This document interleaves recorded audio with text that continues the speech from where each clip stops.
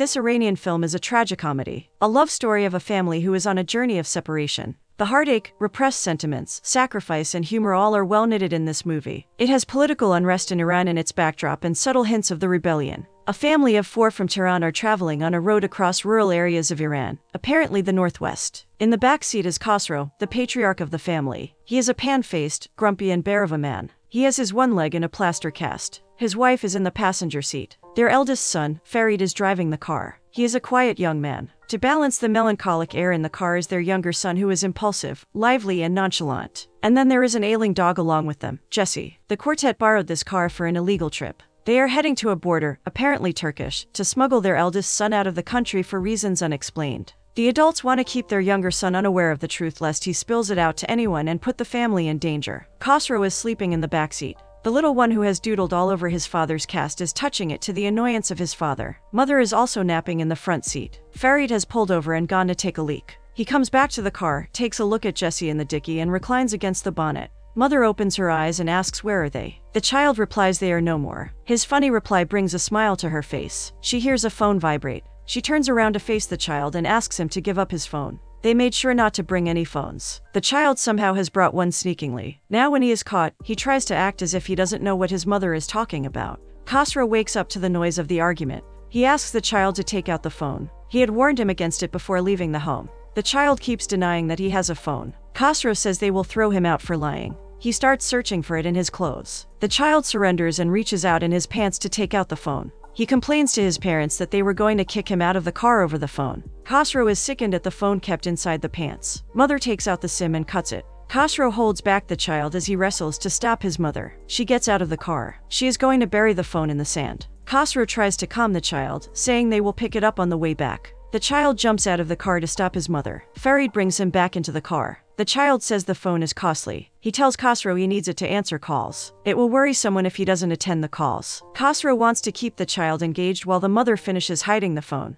He asks the child about this person who will get worried for him. The child mentions Madame Fakhri's daughter, whom he likes. He praises her beauty and says they have the plan to marry each other. He keeps trying to look around at his mother while talking. Khosrow continues distracting him and says the girl's father will beat him for marrying her. The child says he will beat him instead. He loosens himself from Khosrow's grip and dashes towards his mother. Mother is already returning to the car. She stops him from going any further. The child starts looking at the beautiful scenery of the hills around. He prostrates and kisses the earth. His mother asks him to not get dust on his clothes. He says he is sorry. Both look at the mountains and find them looking like a frog and a cake. Farid and Khosrow look at both. Khosrow feels an ache in his tooth. He closes his eyes for a moment and opens them. They have a sadness lurking in them. He uses his cane to reach out for a bag of pistachio on the dashboard. They all get back inside the car. Khosrow enumerates the steps of the cockpit drill for Farid. The child says he is anxious. Miss Fakhri will break up with him for not receiving her calls. He and Khosrow are munching on pistachios while mother pares Khosrow's toenails. The child addresses each of them sarcastically for not worrying about his impending heartbreak. Mother asks him to calm down.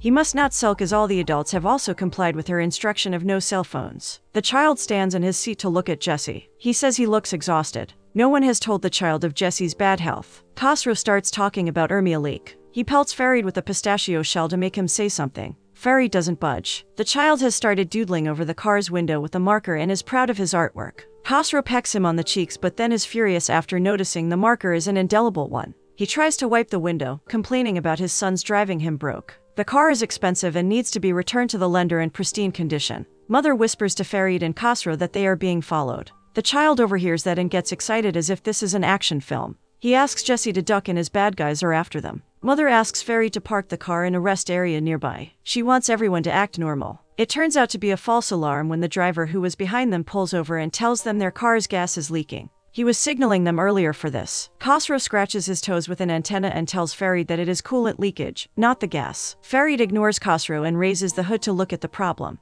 Mother asks the child to take out Jesse. She finds it really is a coolant that is leaking. Khosrow raises his eyebrow as if to say told you. He is standing near the road and has lit up a cigarette. The child asks him to hold Jesse and goes up to a shopkeeper to ask him for a cheap but good quality cell phone. The shopkeeper asks him to run along and not disturb him. Some passenger at the rest area confirms it is a coolant leakage. Khosrow stands near the road with his gaze fixated on an empty Coke can, being trodden over by cyclists. He steps forward to pick it up, but his bad leg and fast-running vehicles don't let him. They all get back inside the car. Khosrow chants the cockpit drill and off they set. A pre-revolution ballad is playing on the stereo. It is about shunning the anger and worries because a better tomorrow is to come. Mother is lip-syncing and trying to cheer up the miserable Farid, an attempt to divert their minds from what lies ahead for them. The child is dancing hilariously to the song. Jesse is now in the back seat with Khosrow. Farid turns it off and bans the dashboard. He says he isn't a child anymore. He is okay and doesn't need anyone to calm his anxiety. Mother chides him for losing his temper as it has triggered curiosity in the child. He asks if his brother is going somewhere. Khosrow says Farid is getting married.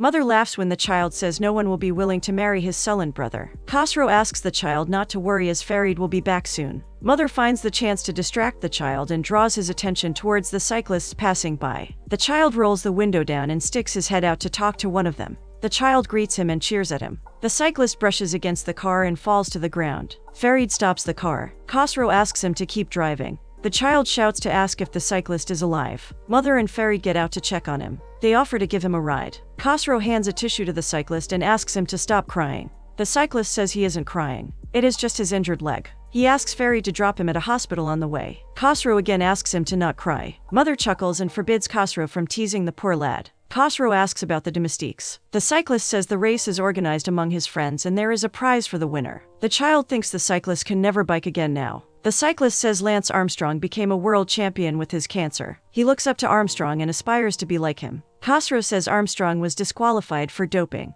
The cyclist says it must be a smear campaign. Khosrow says he confessed it himself to the media and gave up his winning badges. The cyclist argues that even if he was dishonest, he still ruled in sports for many years and gained money and a wife. Khosrow says one can get a wife without being a cycling champion. He points at his wife who smiles. The child asks everyone to say prayers for his father who preaches a life of honesty. Mother offers a cucumber to the cyclist. The child gives him pistachios to eat. Khosrow doesn't like them, giving everything away. The cyclist deliberately and covertly let the pistachios fall down on the floor. He bends down to gather them. Khosrow knows why he is doing this. The car has overtaken his fellow cyclists. He doesn't want to be seen. He had been lagging behind, so he bumped into the car on purpose. The car will drop him way ahead of his opponents and he will be able to win the race with ease. While the cyclist picks the scattered pistachios, Khosrow murmurs about being honest in life. The cyclist looks up and says one is always critical of other people's behavior and overlooks his own mistakes. He asks Khosrow if he has never cheated in his life or done anything dishonest. The child sips from the cyclist's bottle. Mother takes the bottle away from him, saying the cyclist might be having an infection.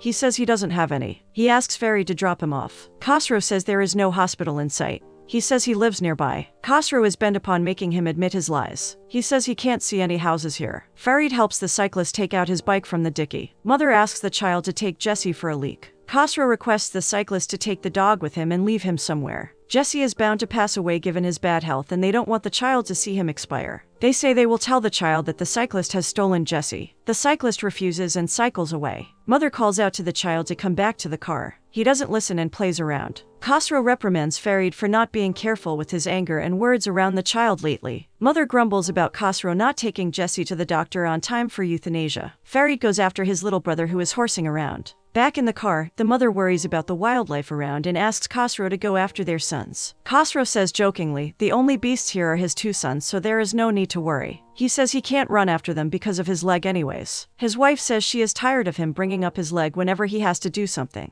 After a moment of silence, she asks if Haosheng is trustworthy. Haosheng is the trafficker they have paid for smuggling Farid out of Iran. Khosrow vouches for Haosheng. They have sold their house and car to pay heavy fees to Haosheng. She says she believes in Farid. He will earn once he is in a better place and will build a house. Then they all will live together again. Khosrow doesn't believe this much in Farid's capability. They are on road again. Mother is going through a photo album. She photographed Farid's pee staining the bed whenever he peed as a toddler. She wants him to take it along as a memory. She jokes that it will be a piece of art in the country he is going to. Khosrow suggests funny names for the photo collection. The child starts singing an amusing poem about him and his brother. Farid has eyes on the road and is driving while his ears listen to his little brother sing, to his loving mother's laugh and his father cracking jokes. A tear rolls down his cheeks. Nobody knows. They have stopped again. Khosrow has tied a scarf around his jaw and tied it in a knot over his head. It is to lessen his toothache. He is standing outside the toilet while the child is using it. Mother and Farid are sitting together on a wooden bench. They look amused by the child's comical talking from within the toilet. Mother has lit a cigarette. She smokes and lets Farid smoke it in between. She asks him to cut down his smoking habit once he is in another country. She says he smokes too much when he is watching a movie. He says okay, he will not smoke. She asks about his favorite movie. He mentions 2001, A Space Odyssey. He finds it very soothing and relaxing. His mother asks what happens at the end of this movie. He says the hero goes deeper into the darkness in his spaceship all alone. She blurts it out, what she has been trying to hold inside. She asks him to not go. Farid looks as if he was dreading this. He quickly gets up and leaves. He sits in the car, lights a cigarette and listens to a song on the stereo. Khosrow has brought his cell phone secretly, hidden inside his cast. He takes it out to call Haosheng to inform him that they are on their way and to assure him about the payment. Khosrow shoves the phone back in the cast after removing the SIM. He goes to sit beside his wife on a bench near a shop. She is lost in thought. They can hear the song Farid is playing in the car. Khosrow starts lip-syncing while looking at his wife admiringly. She smiles and joins him in singing. The child comes running and sits with them. They look at Farid, sleeping with half of his body sticking out of the car window. The singer talks about how much he loves his beloved and how he needs nothing when his beloved is with him.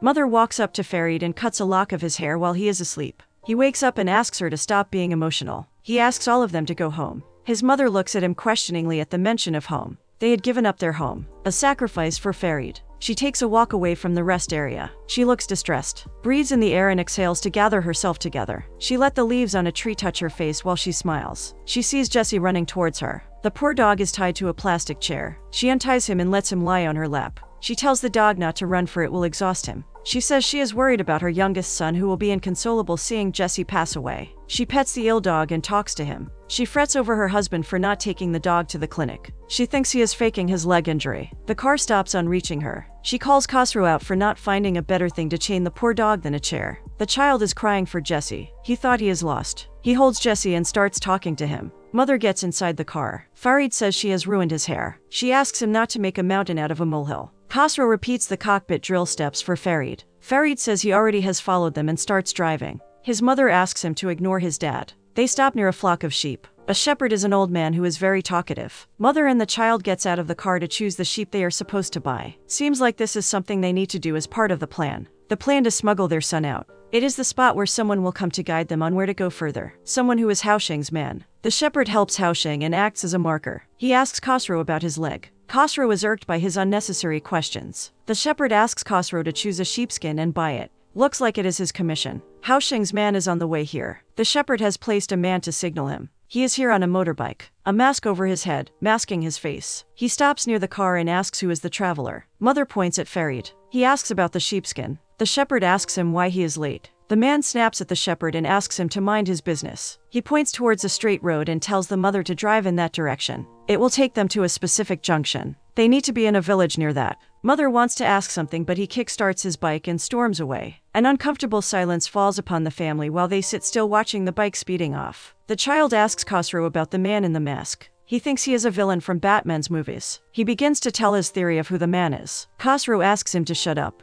Khosrow is angry at the shepherd for selling the sheepskin at such a higher price. They have reached the junction and now don't know which way to go. There is one way to the left and the other to right. Farid is out trying to see the right way to go. The child is scratching his father's itches on his leg with the antenna. Khosrow asks his wife why she didn't ask for specific directions from the man. She sarcastically asks why Khosrow couldn't do it himself. They start bickering. The child asks where Farid is. Khosrow says he plans to eat Farid. The child says Farid's meat must be very bitter. Mother smiles. She says no, it will be very sweet. Khosrow says even a cockroach mother finds her cockroach son handsome. She laughs and gets out of the car to go for Farid. She asks Farid to let her give him a hug. She jokes with him. Farid gets away, saying he is no kid. He comes back to the car and tells his dad that the right path is a U-turn. A minibus passed by. Mother waves to the driver to stop. She asks the driver about a village nearby. The driver asks them to follow his bus as the village is on his route. The child jumps into the bus and refuses to get off. Khosrow is glad to spend some of the travel without getting annoyed by the child.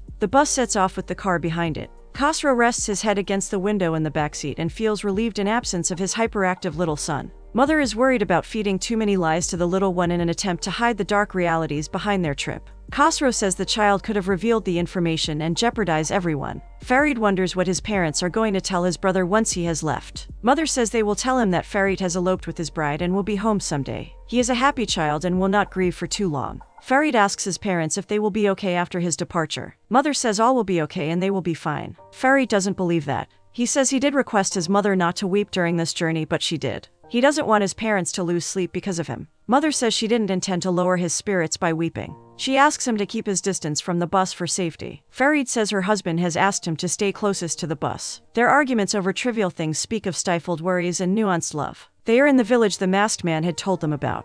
The villagers know about trafficking. They asked Farid to go to the other side of the hill and join other young men who are there for the same purpose. Farid starts to go. The child runs after him. Mother stops him and diverts his attention to the cattle nearby. Khosrow has lit a cigarette and stands against his crutch. His wife asks him to go with Farid. Khosrow doesn't budge. She looks at him with her hands on her hips. Khosrow says he is going. Khosrow limps over the hill to the other side. He sees Farid sitting with other boys near a lake. Khosrow sits on a boulder near a lake closer to him. Farid signals him to go away. Khosrow ignores him and takes a bit of lake water to drop over his aching tooth. Farid comes to sit beside him. Farid says that they will be quarantined somewhere and will be brought back after 2 days to bid farewell to families. Farid asks his father to head back to Tehran with the mother and kid as the process is going to take 2 days. Khosrow looks sternly at him. His wife won't go until he reaches the border safely. The father and the son look at each other. A gaze that lasts a couple of minutes. A lot of reticent sentiments are conveyed. Khosrow asks him to fetch him 2 apples from a tree. He asks Farid not to show his emotions to his mother. She is already very stressed. Khosrow throws away 1 apple and splits the other in 2. He gives 1 to Farid and eats the other. Farid says he is worried about the house they have given on mortgage. Farid asks his father to see a dentist once they are back home. Then he and Khosrow squabble for a while. It is a very comical one. A man on a bike has come to take Farid with the promise that he will bring him back after 2 days to say his goodbyes. Mother gives Farid his backpack and sheepskin. Khosrow is standing a bit farther from the biker with the parked car and restless child. His wife beckons him to come and meet Farid. The biker says the bag is too heavy. Mother runs to take some stuff out of it to lighten it. Khosrow ties the child to a tree trunk to make him stay away and limps towards Farid. He hugs Farid and assures him that Houshang is a reliable man. Farid mounts the bike behind the man with his bag. Mother runs to wrap a shawl around Farid. The biker has told them the place to camp for the next 2 days. There are other families there as well. Mother drives the car to the spot and unloads it. They set up the tent. The child starts playing with the little girl there. At night, the child stands with his mother to stare at the starry sky. He is worried as he has noticed Jesse being frail. Mother distracts him by talking about the beautiful sky. The child prostrates and kisses the earth, thanking God. He goes to lie on the chest of Khosrow, who is in a sleeping pod by the fire. The child asks about Farid.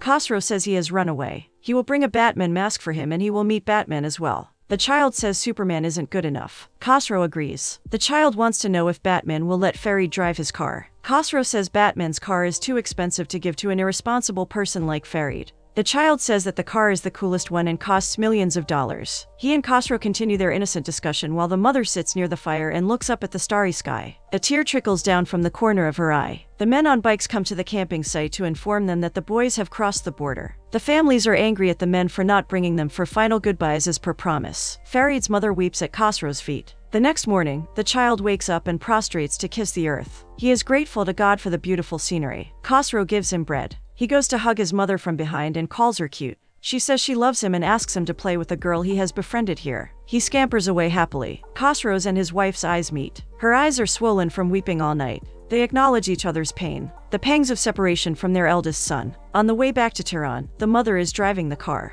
Jesse is in Dicky. Khosrow is in the back seat while the child is enjoying the air, his head sticking out of the sunroof. 3 of them dance and lip sync to the Persian song Dayar, a song about a beloved gone away, a song about the pain of separation. Mother weeps and beats herself in agony. No one notices amid the blaring stereo. The child climbs over the seat to take Jesse out in front. Jesse has passed away. The child cries for the help of his father. The ending is melodramatic. Khosrow is burying Jesse. Mother sits nearby, holding the child. Tears flowing from her eyes. She weeps for Farid. She doesn't have to lie to her little one. Jesse has given her an excuse to shed the tears she has been holding back all along. The movie ends with another melodious and sad Persian song. A patriotic one. It is about the young Iranian people leaving their country when it needed them the most.